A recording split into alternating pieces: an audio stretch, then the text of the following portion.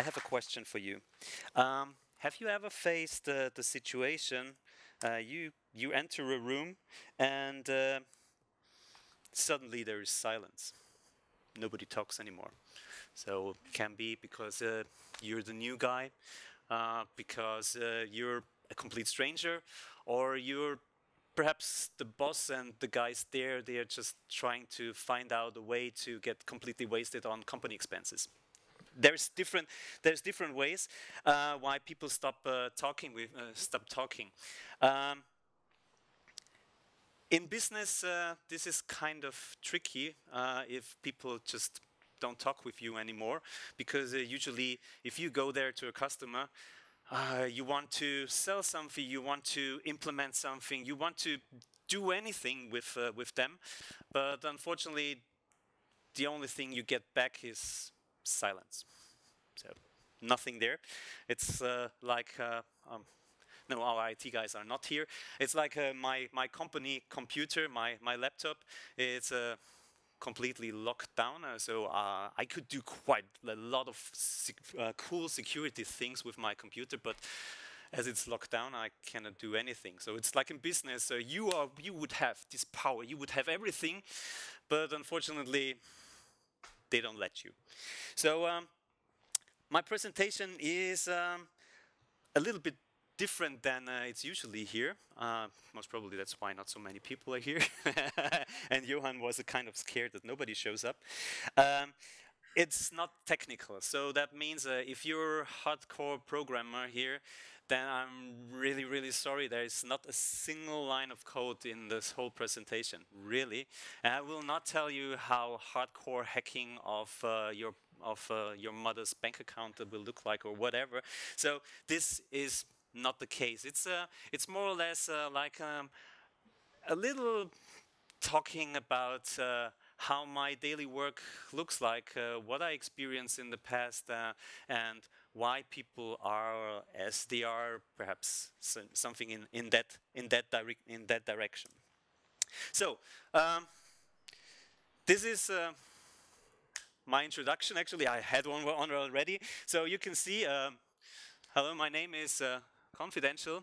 I'm coming from classified information, and I do work for, this is completely top secret. That's how it looks like. You know, I told you before, that's my daily work. So you're going there and it's like nothing. Okay, we had this information already before, so now you can see. See, yeah. Even one earring is missing, but that was because I was at the dentist, so I had to put it out. That's different.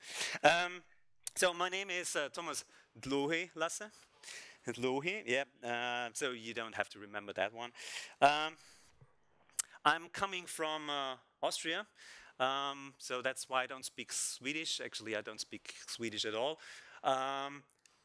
Coming from Innsbruck, so I'm this mountain guy, you know, this small, tricky guys.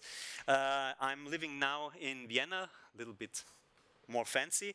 But why do I tell you where I come from? This is completely not interesting. What does this have to do with security?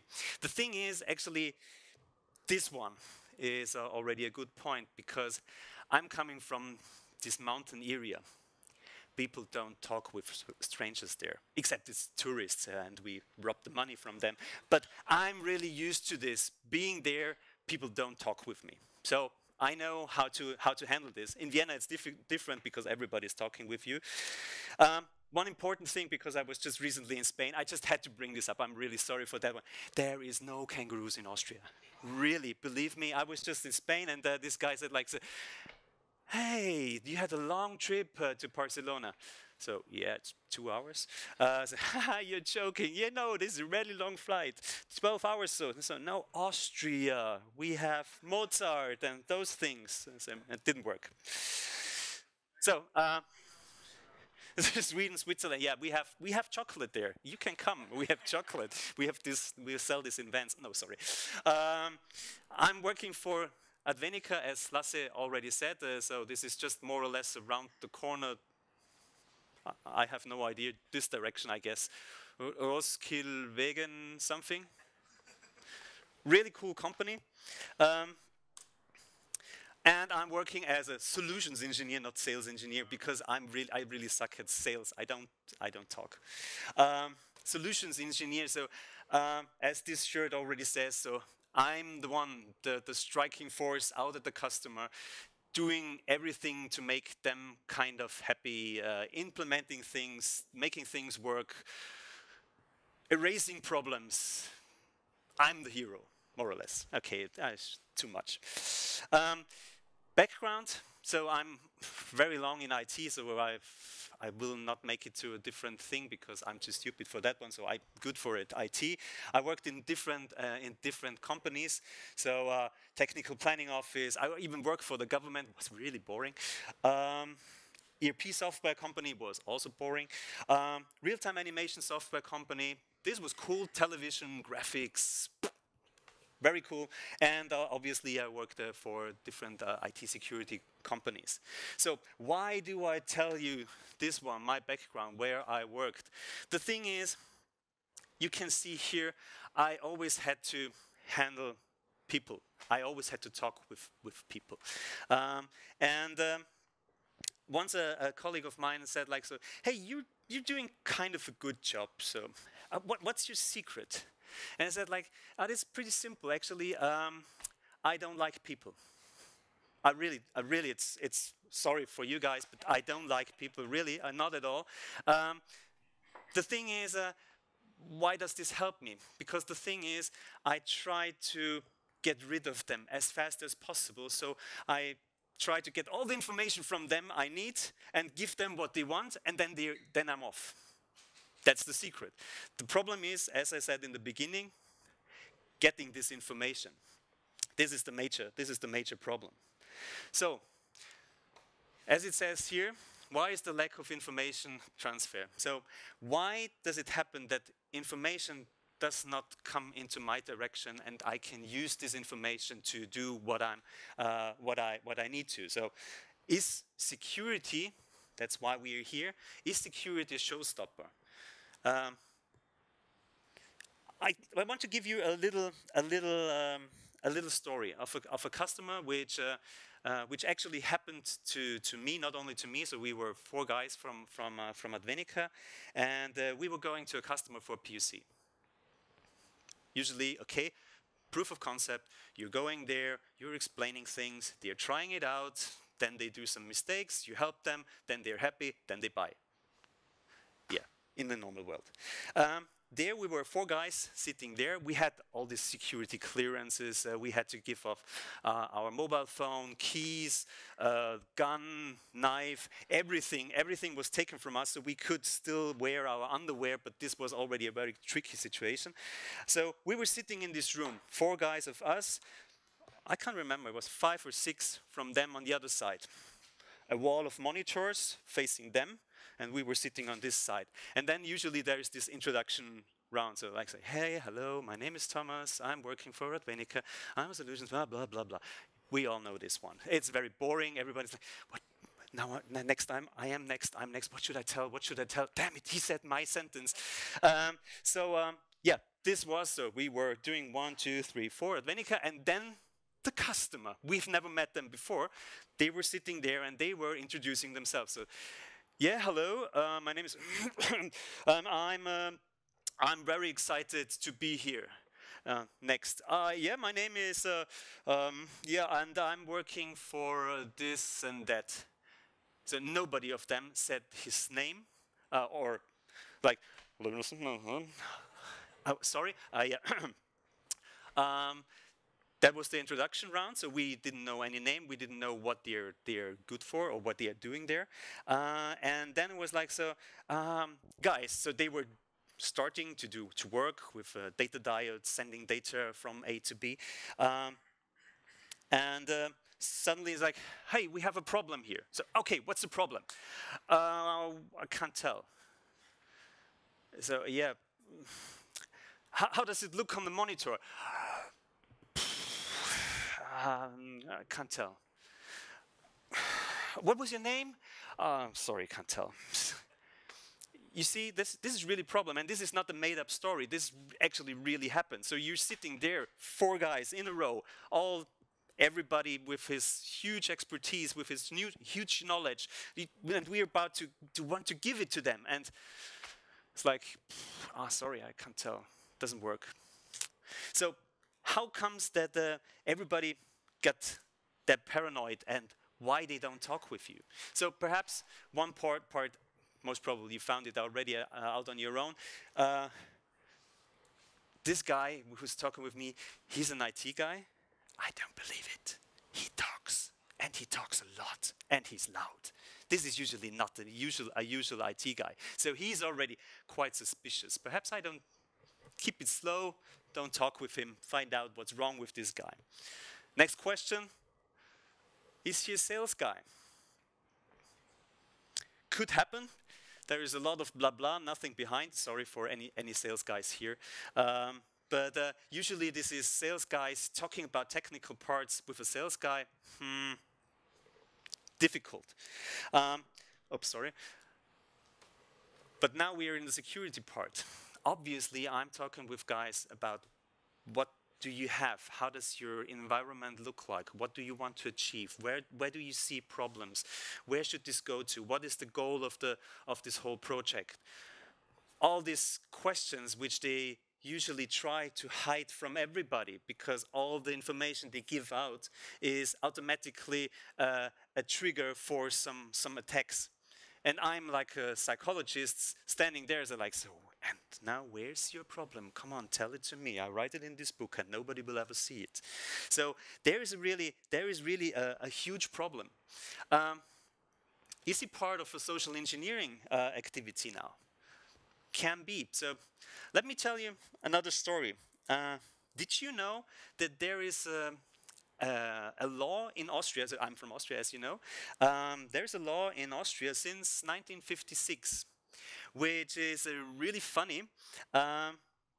Because it tells something like, if you're a spy in Austria, so they expect me to be most probably a spy. If you're a spy in Austria and you're spying somebody else, this is okay. So nobody can really blame you. So there is no law which stops you from doing this.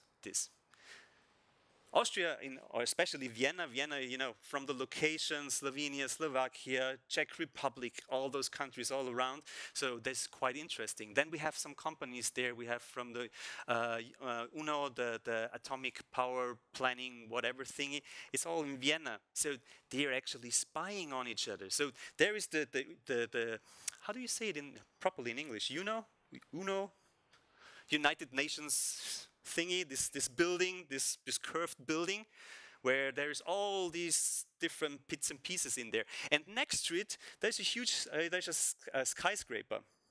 And there is a little nose out of this there.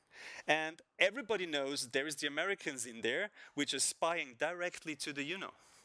So those guys which pretend to be as spies or diplomatic whatever information finder, they're sitting there. So it's guessed, nobody knows exact numbers. In Vienna, there's around 7,000 of them in high diplomatic ranks, in positions where they can fetch information from politics, economy, from everywhere. So it could possibly be that I'm a spy. So I'm spying on you. When we eat pizza, I come to you and I try to find out your bank account number and rob you. No, actually, I'm too stupid for that one. But it sounds funny, you know. It sounds like, oh yeah, this idiot is a spy. But actually, this is an attack vector which could really be a part of this whole situation. Actually, we also have an NSA villa in Vienna. So this is known that the NSA is in there, and they have a direct connection to there's this huge cable in the ground, and they have the possibility to have around 30% of all phone calls, internet connection, and everything they get out of this one. And it's known. And Austria is actually protecting them. So if you want to go there and make a picture there, then you can be sure that the police will come and say like, doesn't work, give me your camera or give me your mobile phone. So Austria is kind of tricky there. So it's also difficult to do business there with disinformation in the background. Yeah. Is this guy trustworthy? Proof. So I'm not sure if you ever had this experience. You have to sign NDAs. This is quite common in the industry. So signing NDAs, non-disclosure, no information which is exchanged is allowed to leave the room, is allowed to get somewhere. There is also checks. We are working also quite much with the military, secret services. So you have this full check of you, your family, your financial situation, of everything. So most of all, they know everything. But do you have a proof? Did you make a background check? So you're facing some guy in your office tomorrow. He's coming in and says like, hey, I'm the guy from Cisco and I want to sell you now some really cool shit.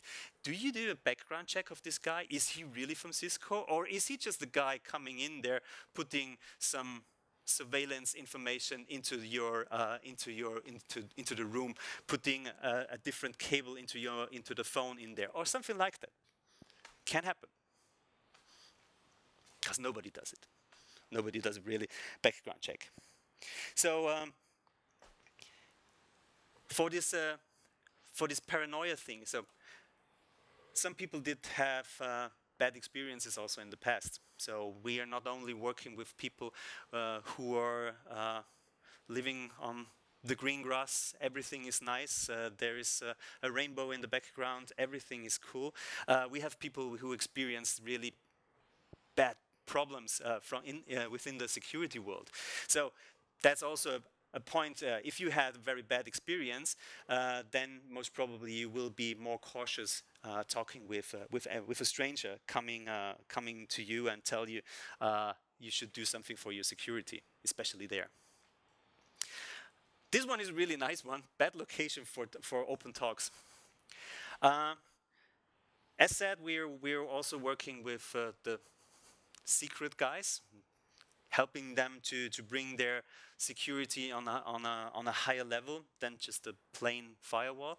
And then you need, as said, you need to talk with them. And you're there, as said, you're sitting more or less in your underwear there, more or less naked, and still they don't talk. Why? What the hell? What's wrong? We have done everything. It's a bad location. Location, location, location. It's like a date with your prospect girlfriend. Location is a key fact. They don't trust their own buildings. You're sitting in this very secret house, and they don't talk in there because, as I said before, the enemy, whoever it is, which nation, which company or whatever, they know that you're sitting in there, and they know where they have to watch, where there is the meeting rooms and things like that. So they have microphones or whatever in that direction. So location is also a point why they don't talk with you. Yeah, and this one is pretty clear. General rule, non-disclosure. So they are just simply not allowed to talk with you or give you information. You can give them all the information. You can fill them up till here, but you will not get back anything. Usually, if you're lucky, then they tell you. So, okay, you can give me all the information. I can't tell you anything. So, sorry for that. This is really good. It is a really good situation, but because then you know nothing will come back. We're safe there. Yeah. Good. So, why is everybody so paranoid? So some facts. I have to cheat a little because I can't remember all the numbers. Why is everybody so paranoid? Rising cost of breaches. So there was just an actual statistic. So when I prepared this one, I was reading a lot of documents in the internet with a lot of numbers. Every number scares you. An average cyber attack in 2017 was $11.7 million. So if you think of that one, so you're a company, 11.7 millions if you're an attack. This is on average, can be more, can be less, obviously. But think of that one. Let it be, you're losing, with a cyber attack, you're losing 2 million. You're a small company. 2 million. That hurts. That hurts big time. And obviously there is additional costs. Loss of reputation. Because if you get hacked, usually people will know. And first who will know is your customers. So you will lose reputation. So you really have to do something there. And that means you're cautious in giving information. I have here from 2017, the rising during the year of the costs was 27.4% from the beginning of 2017 till the end. So this was just like going up like crazy. Actually, in 2017, ransomware WannaCry with $1 billion cost in total 300,000 computers which were affected, and so on. I don't have to tell you. You have read most probably quite a lot of these things. Just as one example, Maersk.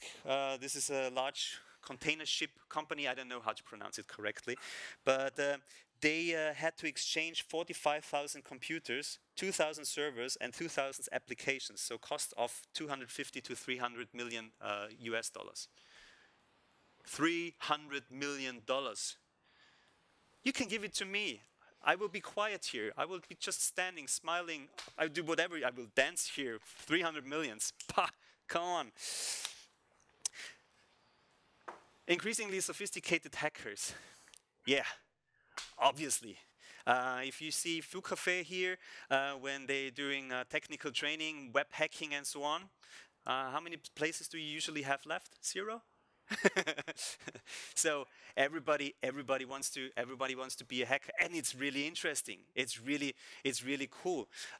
It depends on which side you're standing. If you're on the defending side or if you're on the attacking side, both sides are very interesting. You have to choose which one is the better one. Here there is obviously every company has to talk with the world. So it's not like you're living on a lonesome island and you can do whatever you're happy with. You have to talk with people, obviously. So somewhere you have a web server. Somewhere you have services facing outside. You're having applications facing the internet. You need it. Because you have people out there, you have your sales guys, they want to talk with the company, they need to work with that one. So you're having things out there which people can attack. So, and then there is successful hack is big gain. The good guys, they do this also for money, but for different money, so they earn it. So I met a guy at the presentation. They are doing professional hacking. So they have this company has hackers all around the world, and they have hacked the Pentagon. So the goal was like, okay, Pentagon said, are we safe? We tried to prove it. So I'm not sure if they really managed to do this, but when he told it, he had a big smile in his face. So kind of worked out. If they would have used systems from Advenica, they would have failed, obviously. So Advenica, you know. Good. So and even the guys, I don't know what's it called, Deloitte, which is the world's largest cybersecurity consultant company. So they are huge. Even they were hacked 2016, I think, October 2016. They were hacked. Those people who tell the other guys like, hey, you have to do this and that and that and that, they were hacked. So successful hack, big gain. Most probably they didn't make money out of this, but they just showed like, who's the good one. Good. Widely available hacking tools. Yeah, let me Google that for you. My mother can do this. And the descriptions in there, the tools which are out there, my mother can use them, really. And she's really not good in computer. She knows how to use Google, yeah, but that's Skype also. But so this is pretty simple. So everybody can be the bad guy. So again, everybody can be the bad guy. It can also be me sitting in front of you or with my laptop and connected to your wireless. How, you have a wireless here? You know that one. This one, IoT devices. I'm not sure if where you come from, what you do. IoT is everywhere. IoT devices is in the fridge, is in your phone, is in hello Alexa, everything. So Cisco is estimating to have 27.1 billion devices in 2021. This is just around the corner. 27 billion. This is a lot. And the thing is, it makes IT very complex. You know, complexity is the worst enemy of security. Security is you want to have everything under control. 27 billion things where a fridge is talking with your TV set and your mobile phone and the camera and whatever. Get this everything under control. And there is an additional problem. 80% of the IT devices, computers, systems out there, what's it called? I have to cheat. The computer identities, so key certificates, names of system and so on, they are not saved by the IT guys. So you could go in there, get one piece out there and put yours in there with the same name, same IP address, and you're in. So this one is a huge problem, and also why people don't talk with you. Tighter regulations. So GDPR, everybody knows. You have to, if you're putting your car into the garage, you have to sign. Okay, my data.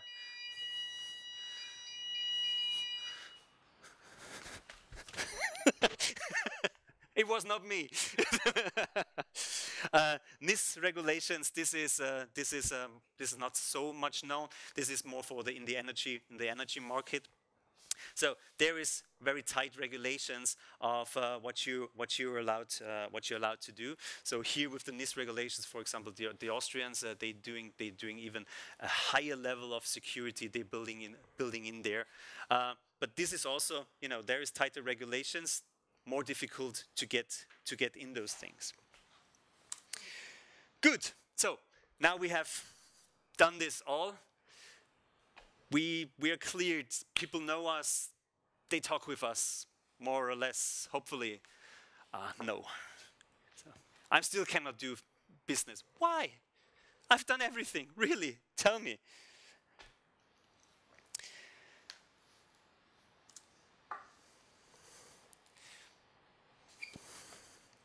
Classification of this project is higher than your clearance. I was once. This was with a prior company. I was in Singapore doing. There was at this time. This was quite some years ago, so I can't talk about this one because it's public already. This was the starting of this homeland security thing. You heard of this? So you had sitting in more or less in front of a huge monitor, and you see everything which going around, where there's the police car and where is the ambulance, and you have this complete control of your city, like London with all the cameras around. So this was in Singapore, and it was for homeland security. This was for the name it, these things which are in the air. Airplanes, airport, that was the word, sorry. For the airport, so they checked for the airport. Planes coming in, planes starting off, and things like that. And I was there to train them how to build this whole scenery, how to make the graphics, how to do the scripting and things like that. And I was standing there. I was there for a week, and at the first day I said like, so, okay guys, what you want to do, what you want to achieve, which direction should it go? And they said like, so, yeah, we cannot tell you. We checked your clearance and it's not high enough for that one. And it was, I'm a really patient guy. As I said, I'm from Austria, from this mountain. We're really patient guys. I said like, guys, this doesn't work out. Singapore is not around the corner of Austria, so it was quite a long flight. I'm kind of unrelaxed. Let's find a solution on that one, because otherwise I have to do something really not good. This was a problem. So finally they talked with me, and they also brought me there. But this was a huge mess to get this all settled. I'm not sure if this works in Sweden that way. So if you're going there and you want to work for a project and your clearance is not high enough, if they will still let you in somehow. Perhaps this is an Asian thingy, but I highly doubt it. In Austria, this would not work. Then, and actually, just a side note, advertisement that was really good. This was a military thing, obviously, and they had this huge sign outside there. It has nothing to do with that one, but it's just an information. They had this huge sign out there. You had to see an arm, and you have seen a mosquito on the arm, and the text said, "Don't bleed for the mossies, for the mosquitoes. Bleed for your country. Join the army." Like, what? Okay, just as a side note. Okay, certification needed. So you need a national certification for this product, else we cannot use it in the government or in the military or something like that. So this is also a problem. This is also really nice. The actual situation is too embarrassing. That sounds pretty stupid, actually. True? Like, so you bring somebody in and you don't tell him because the situation you're facing is too embarrassing. What? What's wrong with you guys? It's true. They bring you in because they need something from you. They have problems. But they don't dare to tell you how their actual situation looks like. Because perhaps the problems they're facing is not a small door where you can sneak in, but it's more or less 3 house blocks which are just down, and you can just bring in everything you want. The only security they have is nobody knows about it. So the actual situation is too embarrassing. That's a big point. That's really a big point that they don't tell you. Political situation. So you had just elections yesterday, I heard. I was just reading the news because we had also elections in Austria last year, and so the whole shebang changed completely. Political situation changes, suddenly a project which is just there. You can see it, you can smell it, actually, it's just, you can almost touch it. New political situation, that's it. And you start from square number 1 again. New people, they're not allowed to talk with you anymore. You talk with them, they told you everything. Suddenly, sorry, we can't tell you about the status, we don't know. But you're paid them, right? Yeah, but this is that's a different story. We talk about it with the offside then. The thread is there, but no budget, no talks. I know I have a problem. I've talked with this IT guy. I know it. They have this problem, and they have to secure their whatever syslog server. There is a threat. There is some hacking attacks in direction of these systems. Perhaps not always from outside. It can also be from inside. So there is a threat. They know it, but they don't have a budget. What should I tell you? I can't afford this. So why should I talk with you? I can still give you perhaps some information. Okay, we don't sell anything, but difficult. This is my preferred one. IT security for business flexibility. This is really nice. IT security, everybody, if you talk with anybody, everybody will tell you, hey, IT security, yeah, sure, we do everything. We have everything. We have the best firewalls, we have the best VPN solutions, we have data diodes, we have everything. And we spend a lot of money. Really, believe me. And then this business flexibility jumps in, where somebody says like, yeah, but we have this other project which has nothing to do with security. It's a completely different story. And if we put in now this additional security, perhaps this is then we are missing money there. And let's go for the big balls. Keep the IT security aside. And this is really happening. And actually, honestly, if I'm the CEO of the company and somebody tells me like, hello, 3 millions, hello, I will take them. Sure, I will go for it and say like, yeah, security is cool, yeah, really, and we need it, but 3 millions, go for it. So, what's the conclusion out of this one? You still need the IT security because something can happen. So what you need is to have flexible systems which can be used in different ways, in different areas, and from a pricing perspective, they're at the level where everybody can still afford it and don't have to think twice. Can I do it? Can I not do it? That was not a nice English sentence, but you know what I mean. So take 2 out of 3. I have to cheat here because I'm always losing that one. This is this thing you've heard it many times. So low cost, easy to use means not secure. So you always just have 2 out of 3. Secure and low cost is not easy to use. And the third thing is secure and easy to use,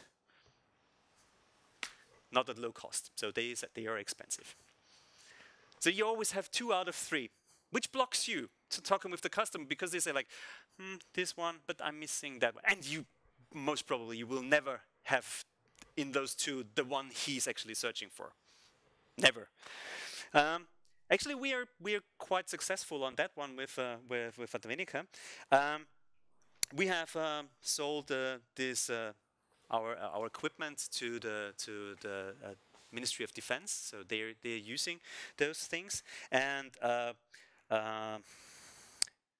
what's the rank? Colonel? I think it's colonel. I checked it in Swedish. What's it called? Överste? Is this a word? Yeah. Överste. I know. So the thing is, the sentence in the beginning. I don't speak a single word in Swedish. Forget about it, överste. He said a really nice thing. The equipment they buy and why they bought our systems is it has 2 key factors. The systems which they buy have to last for at least 20 years. So they buy a lot, they put it there, amortization 20 years. This is good, has to work in 20 years still. And the second thing is, which I personally really like as the point, is colleagues, low salary colleagues have to be able to handle it. So the low salary, usually these are not the high rank guys, obviously. So this combination of you can have it forever, more or less, and it's easy to use. And as a governmental institution buy it, it's also cheap. So somehow we can handle to make 3 out of 3. Let's make it 2.5 out of 3. But that's even better than 2 out of 3. And that one is that hurts every IT guy, every administrator. If you integrate new systems, if you want to bring your security to a higher level, then you need to change things. You cannot stay as it is, so you have to do something. And if you integrate high security devices, then usually you will not be the most popular guy in the world anymore, because users will not like you because they cannot work as they worked before. So this one is like that. This is also a problem why people refuse to go into the security area. And then we have a nice list of you're finally in, and then you're facing a new problem. So now we're talking. We finally made them to talk with us, but still there is some can be some hostile situations. So IT security for internal IT professionals. IT professionals. There was a checking. So 43% of the IT guys they were asking, they said they think of a 50-50 chance that they can hack their own company. And those are the guys which you're talking to bring in new security, bring these things to a new security level. It's which side are you choosing again? So this one is a problem. So this 50%, if you bring in high security systems, most probably they will not be able to hack their own company, so they cannot brag about this one anymore. And this is a problem because then they don't love you, and then they will do everything to not bring it to the next level. IT security needs for its business strategy. I love these CISOs. I really love those guys. I don't envy them. They have a really, really hard job at the moment because every day there is a new problem popping up here and there. This is vulnerable. There is a break-in. There is this one. So those guys have to handle this one for huge companies, and they have to usually fight, depending on where they are, with the CFO, with the CEO, for money, for reputation, for bringing things in. So here is the business strategy. Here is the IT security. This doesn't. I know companies where this works perfectly together. So CEO, the CISO, they are aligned, completely aligned. They are working in the same direction. They are pulling the same strings, but not everywhere. So there is fights in there. So and then you can decide which side are you in from the security side. Here on the CISO side usually, or here on the CEO, CFO, which usually give you then the money. IT security for its innovation. This is. I took this one, but honestly, from my understanding, this I don't understand. Because IT security needs for its innovation. IT security is, in my opinion, my very personal, so you can have a different opinion. But IT security, this is the foundation of everything. If the house which you're building, the foundation, is not stable, is not secure, then most probably this whole thing will collide somewhere. So if you're building a network and the IT security is not on a very high level, then this will not work out. Somewhere you will run into huge problems. So I don't see this IT security needs for its innovation. So IT security is not limiting your innovation. This is the foundation. This is the base for everything which you do to get innovative, to build new cool things. IT security for user experience. The user, yes, we know them. They will complain. I rarely hear users will say like, hey, 2 years ago when we didn't do anything about security, it was so bad. I really like it how it is now, where I have to enter my password 20 times to get on the mail server, and I have to change this password every 3 hours. Okay, perhaps not, but every 2 weeks, and then this complexity has to be like this, and then I had this one already. IT security user will not like you, especially if you're, as I said before, with our products, where you bring this existing security even to a higher level, which means usability, not always, but sometimes is lacking a little. It's going a little bit down. So users will not like you. And IT security for developers. Developers tend to be the innovative guys, building new things, bringing in new features, doing this, that. Wow, this would be cool, that would be cool. Let's do this one and that one. And then there is this security guy, and they're like, nope, you cannot do this. Because I have to open port whatever on the firewall, on the border firewall. No chance. I cannot do this. So obviously, developers are not always the guys which jump on this and say like, wow, cool, yeah, bring this in, stop me from working. This rarely happens. So this is also a problem which we have to, and it's not a problem, it's a challenge. Let's name it challenge. It's a challenge we have to face and to find solutions for that one. Good. So at the end, so is it really a good idea to work in cybersecurity world or security world at all? I told you quite a lot of things which is like, this doesn't work, that doesn't work, nobody likes us, nobody talks with us. So is it really cool? Should I be I know, professional tennis player or whatever instead? Is it frustrating? Honestly, sometimes yes. Sometimes you feel like, God, why? Why me? But it's not always. It's sometimes. Sometimes it happens. But it happens also for people which are, I don't know, on the road construction, building something, planting trees, even a gardener. Everybody says like, so if IT is nothing, be a gardener. This is great.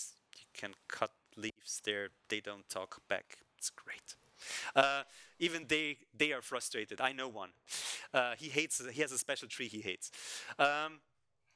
Challenging and fun? Yes.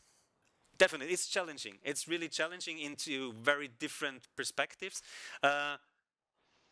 People, the own systems, the systems of the customer, the setup, this whole package which you're facing, it's challenging. It's cool. So if you're more the guy like leaning back, say like status quo, that's it, perfect. So this 300 million thingy I told you before. If you're not for challenges, don't go there. It's not good. Is it fun? Oh yes, I like it. I really like it. Boring? Not a second. That's for sure. I'm working now 25 years in this industry, and it was really never boring. Definitely not. You had to do some stupid jobs where you say like, but boring? No. Future-proof? What should I tell? I told you numbers before, how many billions and millions are invested in the future into this area. I don't think that I need to find a different profession in my life if I want to stay in the IT security world. And is it worth to work in such a security company? So, as said, I'm working there. Yes, I've tried different things, and somehow I came back like a boomerang again into the IT security industry. As said, I worked for a TV station. I did graphics, I did real-time animations, and so on. This is really cool. It's really, honestly said. But the thing is, if you're working, perhaps it depends on the size of the company. If you're in a small size like we are, so 60, 70 people, you're very flexible. You can do this, you can do that. This one is cool, that one. So also in programming, I'm not so sure, Lasse. In programming, he's a very nice boss. Programming, easy. You can do almost everything. Guys, you're quiet now here. So you're really flexible there. You can do a lot of things. If you're in a huge company, if you're a programmer in a huge company, you will focus on this tool from day one till the end of your life. So yeah, it's cool. It's really cool. Good. I don't know how much timing I'm good, I'm bad, you're still breathing, so I can. It's fine. I think we take a short break. Actually, I would have been Papa.